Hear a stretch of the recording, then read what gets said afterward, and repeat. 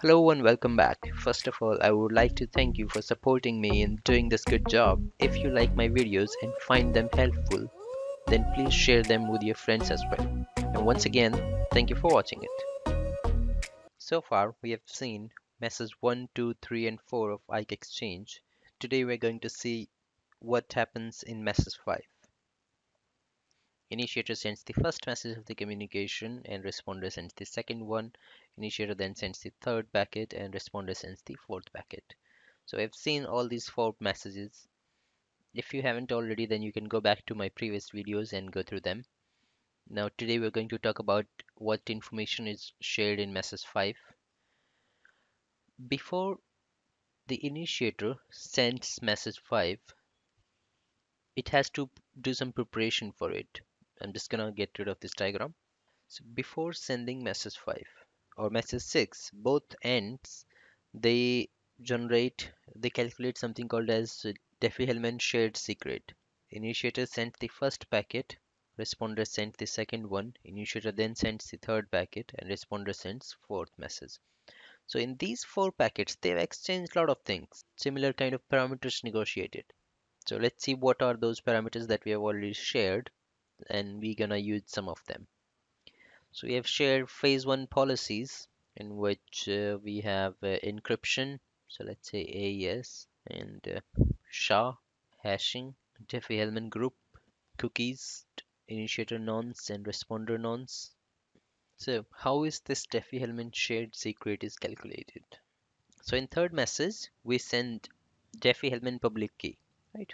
So both sides, both peers, they generate a Diffie-Hellman public key and private key. So let's say A is the private key and XA is public key. Similarly, B is private key and XB is public key. Initiator sends its own public key to the responder, and in the fourth packet, responder sends its public key to initiator. So once these 4 messages have been exchanged, now both of them they have public key of each other. So even now initiator, after receiving the fourth packet, initiator also gets the public key of responder, and responder also gets public key of initiator. So initiator has private key of itself, public key of itself, and public key of responder. Similarly, the responder has its own private and public key, and it has initiator's public key. Both sides they generate their Diffie-Hellman shared secret. So this Diffie-Hellman shared secret on initiator end, it is public key of responder, private key of initiator, mod B. And on the responder side, I'm just gonna use a different color here, XAB mod B. And these two values, they end up being same. So on both sides, they have independently generated Diffie-Hellman shared secret, and that turned out to be same. In third and fourth packet, we shared Diffie-Hellman public keys to each other. Now using them, we are generating a Diffie-Hellman shared secret. So now we have Diffie-Hellman shared secret, GAB Diffie-Hellman shared secret turns out to be XBA mod P is equal to XAB mod P. After they've calculated the Diffie-Hellman shared secret, now they will generate session keys. 3 session keys are generated, session key ID D, key ID A, and session key ID E. These 3 session keys are generated using Diffie-Hellman shared secret and some more information, of course. So we'll see how these keys are generated one by one and what is their importance, what do they do. So first of all, to generate session key ID D, it generates a session key ID, key ID. And the formula it uses is a pseudo-random function of pre-shared key, initiator nonce, and responder nonce. It's a pseudo-random function of pre-shared key, initiator nonce, and responder nonce. Initiator nonce and responder nonce, they both the parties have, right? Because it was negotiated in third message. Initiator nonce and responder sent responder nonce, right? And now they both got both the nonce with each other. So he also got responder nonce here, and this guy got initiator nonce because it was sent by the initiator. So at this moment, both of them they have same information. That's why they are going to generate keys. Those keys will turn out to be same on both ends. So before generating session key, we generated Diffie-Hellman shared secret. Now it has created a session key ID, which is generated using a pseudo-random function of pre-shared key, initiator nonce, and responder nonce.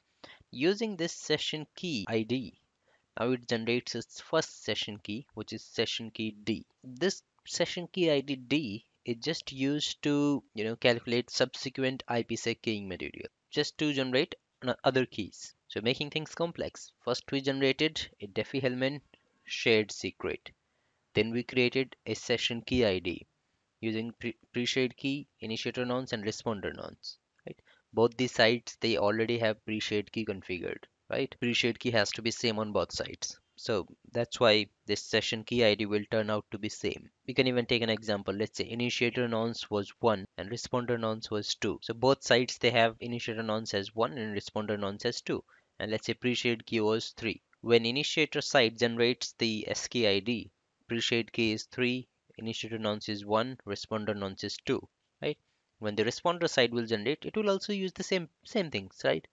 Because pre-shared key has to be same on both sides. So it uses 3, 1, 2, and the session key ID will turn out to be same. And they are they are calculating them independently, right? So there is no sharing of these things. They're doing this calculation on their own. So no one over the internet can figure out what they're doing, what calculation they've done, what keys they've generated. So session key ID D, it is used to calculate subsequent keying material to generate further keys. The way this key ID, session key ID D is generated, it's a kind of similar. So it's a pseudo random function again of session key ID, the one that we just created, this one here. Diffie-Hellman shared secret, which we denoted with GAB.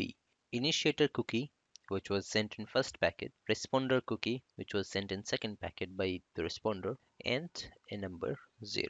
So this is how session key ID D is generated. Using this session key ID D, it creates session key ID A. This session key ID A is used to provide data integrity and authentication to IKE messages. To generate session key ID A, it uses a pseudo-random function of skid, then session key ID D, Diffie-Hellman shared secret, initiator cookie, responder cookie, and number 1.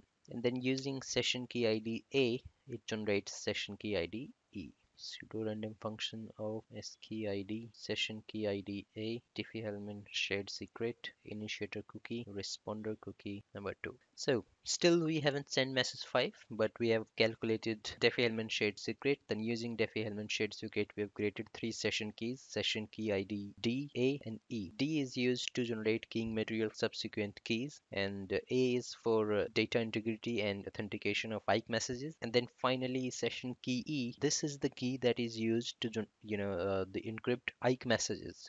So far we have seen message 1, 2, 3, and 4. They were all unencrypted.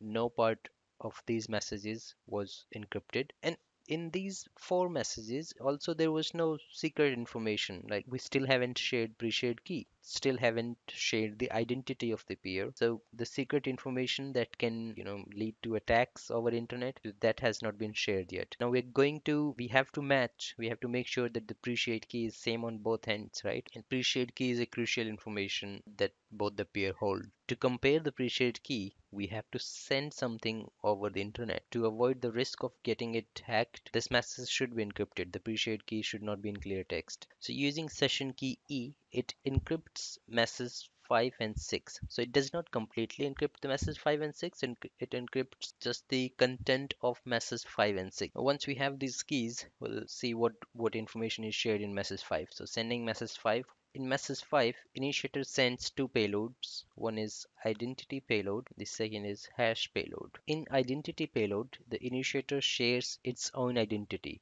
Let's say initiator and responder. Initiator's IP address on outside interface is 1.1.1 and responder's IP address is 2.2.2. So in this identity payload, initiator sends its IP address, its identity 1.1.1, and in the hash payload, it sends hash of pre-shared key. So we never share pre-shared key in any message. If we have to, then we share hash of pre-shared key. It's not the actual pre-shared key, it's hash value of pre-shared key. So we've already taken some precautions that pre-shared key should not be shared over the internet. So we are sending hash of the pre-shared key, and to top it, we now are going to encrypt these 2 payloads. These 2 payloads will be encrypted using session key ID E. So if I open this message 5 in Wireshark, you will not see anything there. Payloads will be completely encrypted. So let's get to the Wireshark capture. Okay, so these are the 6 messages of phase 1, and this is phase 2 quick mode. Phase 1 is known as main mode. So far we have seen these four messages. I'm going to open message number 5 and we'll see. And if I open the UDP, there's nothing. If I open IPSEC, no information. It just says encrypted data 64 bytes. If you do the same thing with message 4, there is a lot more information available here, like initiator SPI, responder SPI. Of course, these SPIs are kept in the header. They're not, the payload of the data. The SPIs are in the header of packet. But actual, if you look at the key exchange in third and fourth packet, Diffie-Hellman public key and nonce payload. So Diffie-Hellman public key is in the key exchange payload. This is the Diffie-Hellman public key, and it also sends the nonce payload. Everything is visible in up to fourth packet, but if you go to the fifth one, then it says encrypted data only. So there is nothing visible except SPIs. In this encrypted data, it sends two payloads, identity payload and hash payload. In identity payload, it sends the identity of itself. Identity means the interface on which cryptomap has been enabled. So the IP address of that interface goes into the identity payload. And hash payload contains hash of pre-shared key. Then these two payloads are encrypted using session key IDE. So same thing you can see in message number 6, again encrypted data, because message 6 also contains the same thing. The responder, it generates its own Diffie-Hellman shared secret. Then using Diffie-Hellman shared secret, it generates session keys. Using session key E, it finally encrypts the data and sends it to the initiator. So because there is not much difference in message 5 and 6, the data that is sent in message 5 and 6, so I'm concluding both of them in one video here. So once the initiator sends message 5, in message 5 it again sends the identity payload and hash payload. So hash payload contains the hash of pre-shared key, and identity payload contains identity of the initiator. Once it sends this to the responder verifies the identity of the initiator with the configured identity here. So on responder, it will have a tunnel group configured, right? So using that tunnel group will be named as the IP address of the initiator. Let's say 1.1.1.1. It opens identity payload. First of all, it decrypts that. It has to decrypt that, right? Because these two payloads are encrypted. So how does it decrypt? To decrypt it, it has to have the key. That the key that was used to encrypt it, the responder should have that key. So like I mentioned that before sending fifth and sixth packet, both initiator and responder, they create session keys. Three session keys are generated, session key D, A, and E. And then using E, these payloads are encrypted. When initiator was doing this, responder was also doing the same thing. It also created three session keys, D, A, and E. And because they used all same parameters, same mechanisms, this session key E on both ends will have to turn out to be the same. So that's why the key that was used to generate, the key that was used to encrypt these payloads, same key will be used to decrypt here. But these keys are never shared between initiator and responder. They have calculated them independently, and yet they are same. So that's the beauty of this negotiation. We started with asymmetric in first packet when we shared Diffie-Hellman. Diffie-Hellman is an asymmetric algorithm. It creates two keys, public key and private key, and using those two keys we finally generated one key, which is session key, and turns out to be asymmetric encryption now. Before I go any further, I will request you to subscribe to my channel if you haven't already, and if you have already subscribed, then I would like to thank you for that. If you wish to get an instant notification when I post a new video, please do subscribe to my channel. With that being said, let's move on. Okay, so when the responder receives fifth packet, it decrypts the data and finds out what is the identity. In the identity payload, the initiator has put his IP address. It matches the identity. If it matches the identity with the tunnel group, then responder says, okay, you are who you say you are. And then the hash payload, it opens the hash payload and finds that you have sent the hash of the pre-shared key. Responder now picks up the pre-shared key from its own tunnel group and calculates the hash. It matches the hash of the pre-shared key. If hash matches, that means the pre-shared key is same. So it also verifies the pre-shared key. Once both the verifications are done, the responder just says okay and sends the sixth message of the communication. So that's all in the six packet exchange. How is the hash of pre-shared key generated and what does it actually contain? So hash of PSK, it does not only contain the pre-shared key, it also have some other parameters. So hash of pre-shared key is generated using a pseudo random function of session key ID, skid, initiator cookie, responder cookie, pre-shared key, SA payloads, proposals in transform ID. So these are the things that are used while generating the hash of the hash payload. So it's actually hash payload. Initiator responder, after sending first packet, initiator went into a state wait message 2. That means I have sent the first packet of the communication and now I'm waiting for message 2 to be received. After sending second message, the responder goes into a state wait message 3. That means I've sent the second packet, I'm waiting for third packet. Initiator then sends message 3 and goes to a state wait message 4. Responder sends message 4, goes to a state wait message 5. When after initiator is done sending message 5, it goes into a state wait message 6. And there is no wait message 7 because if responder is done sending message 6, it's not expecting any more messages. So these are the wait stages. The next video will be about these wait stages. What do they mean?